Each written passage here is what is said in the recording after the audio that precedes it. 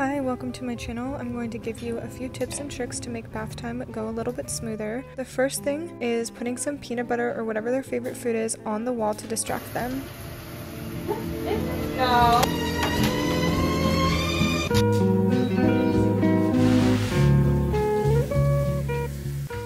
I like to start rinsing him down all the way before I start using this Burt's Bees dog shampoo and conditioner. It's great for sensitive boys like mine, and I lather him up with that, and then I also use coconut oil just to help with the dry skin. Especially living in the desert, he gets pretty dandruffy.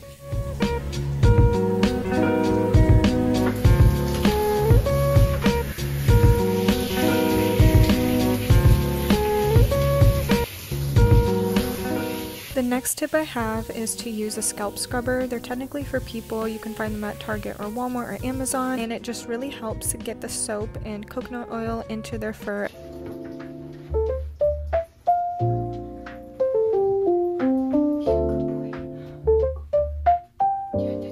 Another tip that I have is if your dog does not like the blow dryer, don't put them through that torture. Just air dry them or dry them off with a towel. There's no need to put a stressful experience on them. Bath time should be fun and not stressful for them. You're such a good boy. Be free! Be free! Go crazy! Oh yeah! Oh, you brought me a toy? If your dog struggles with dry skin and you just want to have a very good scent to them after they bathe, because sometimes you get the wet dog smell, I really like this Hemp's Sweet Pineapple and Honey Melon Herbal Deodorizing Spray. It really helps restore and hydrate their fur.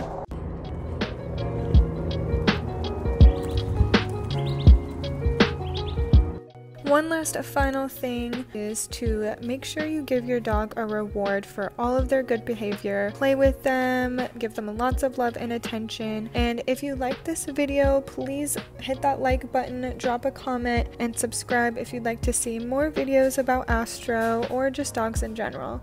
Okay, thank you so much for watching. Bye bye!